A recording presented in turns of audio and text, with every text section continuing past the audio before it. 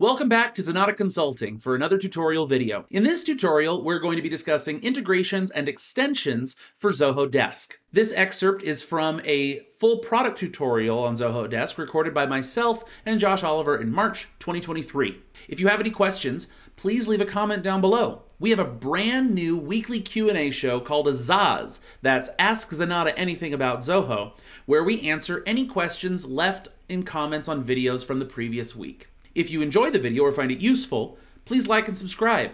It helps get our video in front of more people, helps our channel to grow, and ensures you get the latest and greatest from here at Zenatta. Now, without further ado, let's get desking.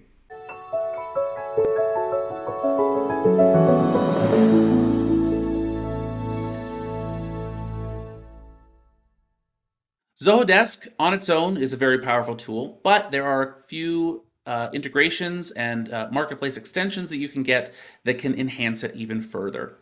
We get to those extensions by going to your settings and coming to the marketplace. Here you have the options of selecting from just the marketplace as a whole, or there are a few specific pre-built integrations with Zoho Desk, such as with various Zoho apps. A few of them Josh already went over earlier in the video, such as being able to attach a contact to a CRM contact, and you'd be able to see their Zoho CRM information from within the ticket. Similarly, you can set up integrations with various apps in the finance suite: Zoho Invoice, Zoho Books, Inventory, Subscriptions. All of these integrations can sync your desk contacts with your other app contacts, as well as being able to create records in those apps without having to leave Zoho Desk. So I could create a new Zoho subscription for a customer from within Desk rather than needing to jump into Zoho subscriptions and create one for them. Similarly, in Zoho Inventory, I could create a sales order or an invoice from within a ticket. They're pretty simple to set up. You simply click onto one of these particular integrations, then you'll click on Integrate, and you'll follow whatever the instructions are for that particular extension.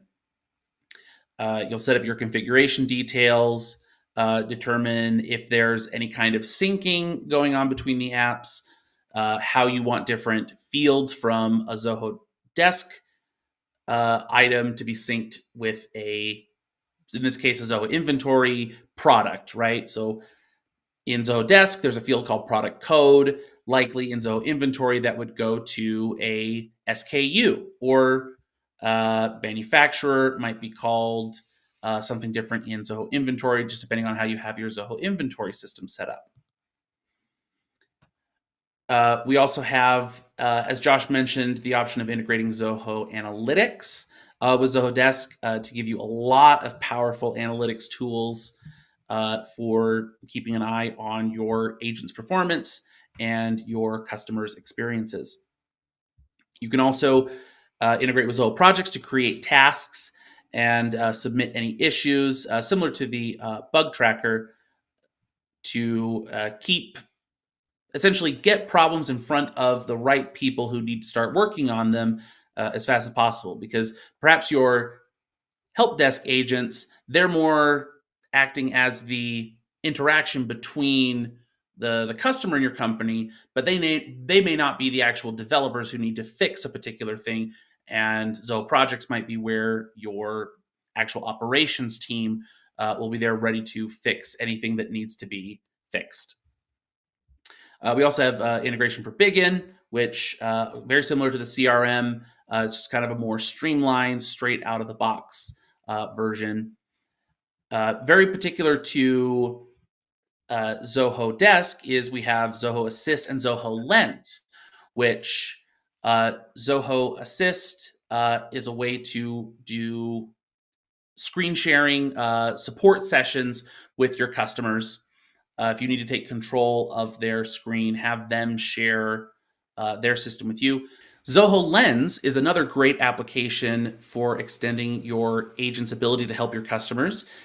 Zoho Lens uses augmented reality technology with your customer's smartphone to be able to show in a 3D environment your customer's product to your agent. And your agent can actually create live annotations or comments that your user will then be able to see through their phone screen displayed on the product itself, anything that they need to try to inspect on the agent's behalf. So, really helps to uh, before you have to send a field service agent out there to assess the situation, there's a lot that you can do remotely in real time.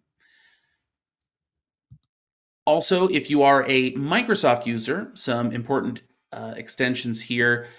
If you are using Office 365 as your email client, you can integrate directly with Zoho Desk so that you don't need to share any of your Office 365 login information uh, with Zoho Desk. That essentially Office 365 will be the actual mail servers, and your users will log in using Office 365, but then they will be able to use the Zoho Desk interface for interacting with those tickets. On the other side, if you are a user of Microsoft Teams, then you can actually have Zoho Desk be the server and holding all of your tickets. But if your agents prefer to work in Microsoft Teams, you can respond to and view tickets from within Microsoft Teams using this extension. And these are both new additions to Desk here at the end of 2022 going into 2023. A few other pre-built extensions. As we've mentioned a couple of things about creating SMS notifications. You can send SMSs using some of these built-in add-ons. You will have to purchase credits from either of these vendors, SMS Magic or Clickatel, and then you can configure for those vendors which number should an SMS message be sent to. Most likely it's just going to be your contact's phone number, but if you had a separate field that you were using for mobile, then you could specify that. And then you can determine that for the from number that will appear, should it be coming from your agent's mobile phone number field or their phone number field. In addition, you have Jira or Salesforce for, again, just tracking your cases and your data, similar to the CRM integration with Salesforce. If you wanted to if you're using your Salesforce as your main CRM and you wanted to use Zoho Desk to manage your ticketing system. If you're not using Click, you want to use Slack instead, you can also have your ticket updates go to your agents if your agents are all on Slack to let them know the ticket's been assigned to them, that a ticket has been escalated to them, etc. Then we also have Zapier that has a lot of different templates to connect your Zoho Desk to various other systems that can, say, create connections to MailChimp or your Gmail or your Google Calendar, Shopify. Lots of different possibilities. And actually, if we go back to the Zoho Marketplace options, we do also have Zoho Flow, which is Zoho's equivalent of Zapier. There's also a lot of different connectors possibilities in there. Zoho Flow does have a few pre-built commonly used flows for Zoho Desk. Not nearly as many as Zapier straight out of the gate, but you have some things for if you are using Jotform or Trustpilot or Wootrick, that these can create tickets or contacts in your desk. But you certainly are not limited to these options for Zoho Flow. You can always go to flow.zoho.com, which is included if you are a Zoho One subscription. And on creation of a ticket or update of a ticket, you can have something happen. You can create things to happen in QuickBooks or in Zoho Invoice or the possibilities are very extensive in Zoho Flow that unfortunately we can't explain all of them here, but you'll be able to do almost anything you could think of. Finally, kind of as more overall, if we come back here to Marketplace All, there's a number of extensions out there in the Marketplace that are put together that you can enhance your Zoho Desk system with. One of the newer ones from the Zoho Corporation that hasn't yet made it over into their pre-built integrations, but I'm sure will over time, is a Zoho Campaigns for Zoho Desk. So you can install that and it will allow you to see for a particular contact all the campaigns that they've been involved in. You can also, from within a ticketing screen, you can add a contact to a particular mailing list, or create an even brand new mailing list based off of your desk contacts and adding them straight into a Zoho campaign from there. As always, after you've installed a particular extension, you can, by clicking on all and coming here to installed extensions, you can see anything that you have already installed. Click it if there are any particular settings that you might need to change. So in the case of the Zoho Campaigns, I could set up that, do I want it on every department or just a few departments? Do I want to allow everybody access to it, or do I want to specify by particular agent or particular agent profiles of who should have access?